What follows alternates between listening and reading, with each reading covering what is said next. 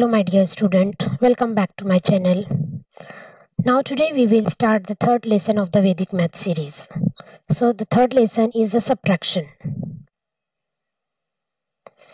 There are three types of subtraction in the Vedic maths. First one is Sudha Subtraction, second is base subtraction, third one is decimal subtraction. Okay, now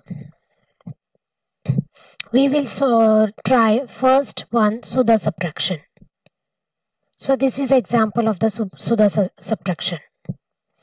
Now in this method, if suppose you have the upper number is bigger, so you will do the subtraction, normal subtraction. But if the upper number is smaller than the lower number, the case is given here, the 6 is smaller than the 8, so we cannot subtract 8 from the 6. So here what we will do, first we will take complement of this number. So what is the complement of this number?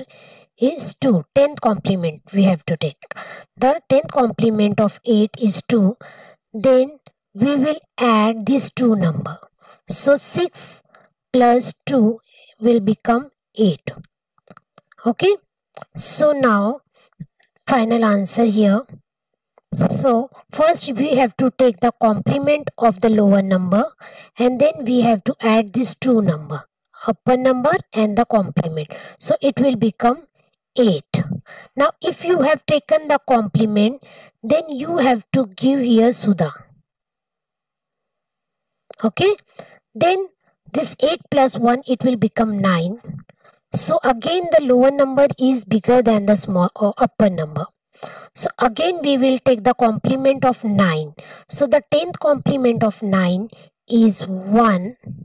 Okay, now we will add this 5 and this 1. So it will become 6. Now again we have taken here complement. So we will give Sudha to next number. Now 6 plus 1, 7. So again 7 is smaller than the upper number. So what is the 10th complement of 7? It is 3. Okay. So we will add 3 plus 4. So what is 3 plus 4? It is 7. Now again we have taken the complement here. So we will give Sudha here. So in the last number we will subtract 1. Sudha means 1. So 1 minus 1, it will become 0. Got it now? Now children, you can write your own example and you can practice.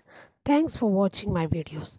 Please like, share and subscribe to my channel for more such videos.